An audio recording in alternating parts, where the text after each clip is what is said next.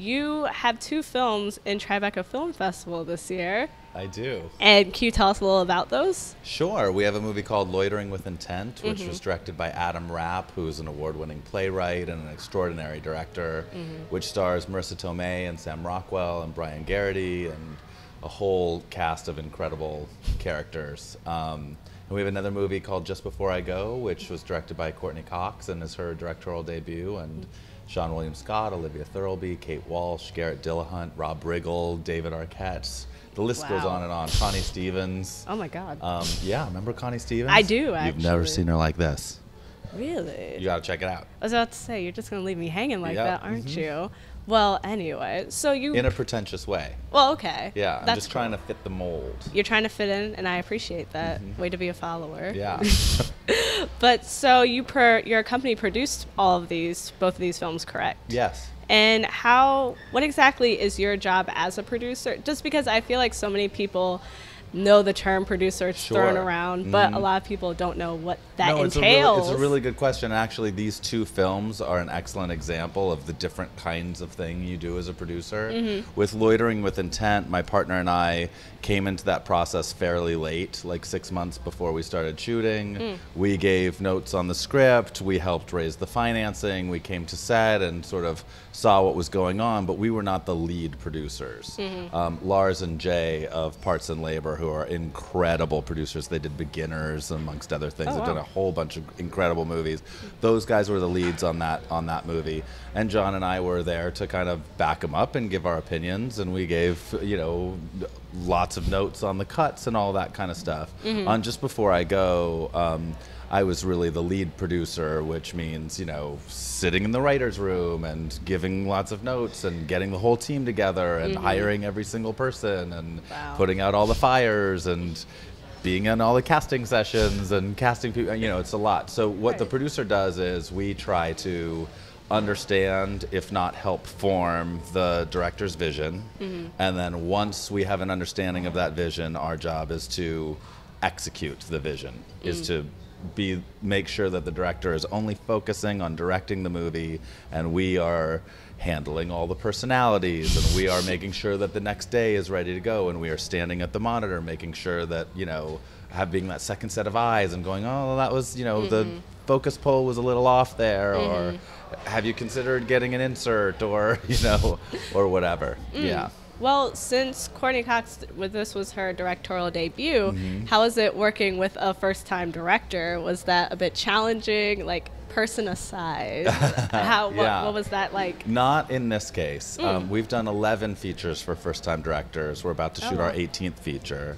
And Courtney was extraordinarily prepared. She had done 10 episodes of her television show. She had directed a Lifetime movie. So she didn't just kind of snap her fingers and get into directing. She really worked her way. She'd also done a short film. She really worked her way up to this moment. And on set, too, she had a big, giant director's book, knew exactly where we were, because, you shoot out of sequence. Right. So it's so important to know where you're coming from and where you're going and what the little emotional beats are in the scenes. Right. As well as having a very clear vision of how you're going to cover it, where the camera goes, having a diagram and so forth. So, I mean, she was amazing. She really is a visionary director, and you're going to see a lot of amazing work coming from Courtney Cox, the director. That's interesting. Yeah. So for Just Before I Go, it just premiered the other night. How was that? It was so fun. Yeah? I recorded a little yesterday at the second screening. Courtney had to leave to go do some interviews and stuff, so I recorded the 2 minutes following when she left, and in that 2 minutes there was 12 big laughs. So they say that the rule is you want to laugh a minute. This was a laugh every 10 seconds. Wow. So I sent her that. I emailed her that. I was like, Courtney, there's 12 laughs in 2 minutes. What the heck did you do? And it's infectious. It's really fun. It's a fun movie. And it's also a heartfelt movie. It's about real characters dealing with real social issues. She's tackling a lot of different issues inside of this film. So. And now, did you start out as a filmmaker, or did you venture in? My first career was as a musician. When I was Really? 16, MTV came and did a rockumentary on my high school band. at 18, I started doing records with Robbie Robertson and Jackson Browne and Ry Cooder and the Tower of Power, and then got my own record deal. And then this actually segues into this. And then I started playing in a band with David Arquette. And we had some songs on those Scream soundtracks, which maybe you will cut to right now.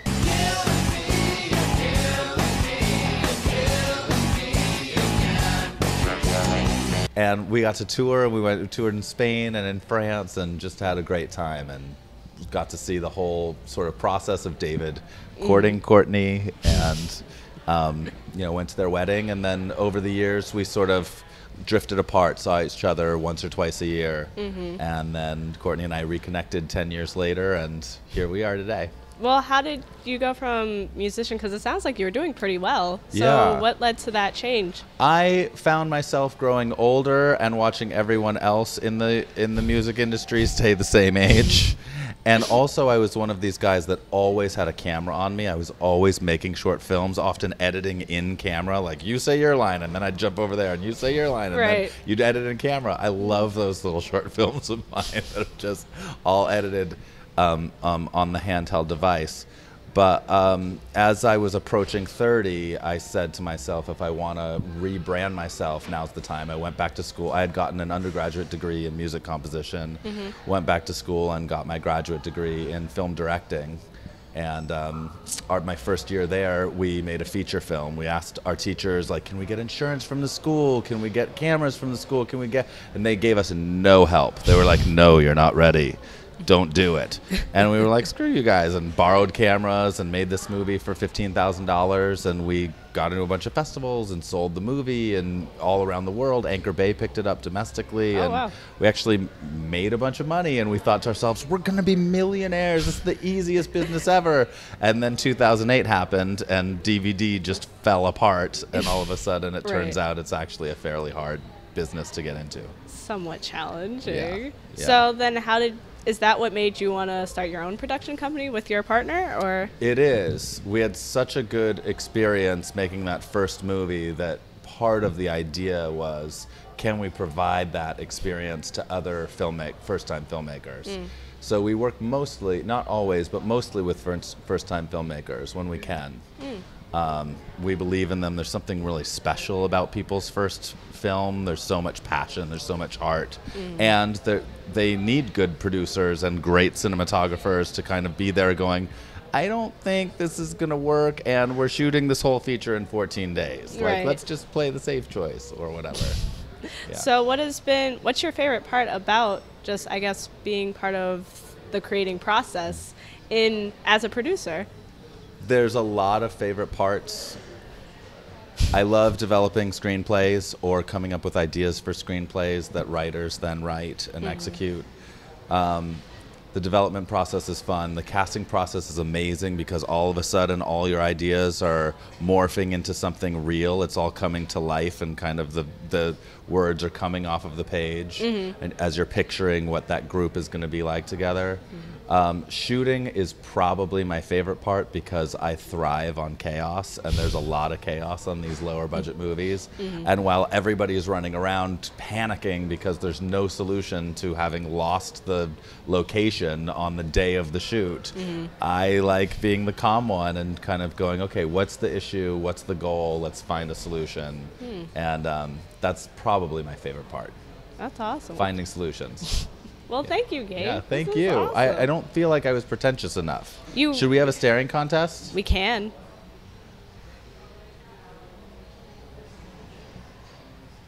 Wow. My eyes are watering a little bit. I'm bleeding. No. Yes.